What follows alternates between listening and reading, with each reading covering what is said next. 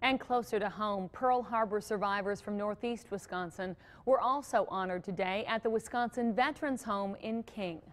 Fox 11's Eric Peterson takes us to the ceremony near Waupaca. They came to remember the day they can never forget. This Sunday marks the 73rd anniversary of the attack on Pearl Harbor.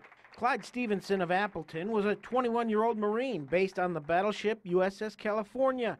He was training on the rifle range when the attack began. Didn't take us long to figure that out, who they were. Stevenson says his group fired back. And they gave us credit for shooting down 4 of the 27 planes that were shot down.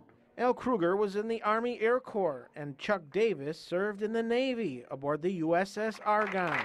And one servicewoman in the audience was recognized as well for her service during the attack. The attack on Pearl Harbor was the turning point that brought the United States into World War II.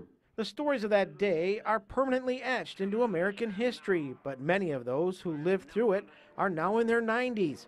Only 10% of Wisconsin's World War II veterans are alive today. These gentlemen are getting older and they're passing away, and I feel it's very important that we remember their sacrifice and their service. Amber Nicolai says oral historians at the Veterans Home are trying to save those stories before they're gone. We're getting a lot of interest in making sure that these stories are captured and covered, and it's very important for the American people to realize that there's heroes amongst us. Any of the services, the wars that were in, the people appreciate doing what they did. Veterans from Pearl Harbor to the present. Let us all remember their deeds, the deeds that are in this room today, and appreciate their sacrifices, and take a moment to honor the legacy of these heroes.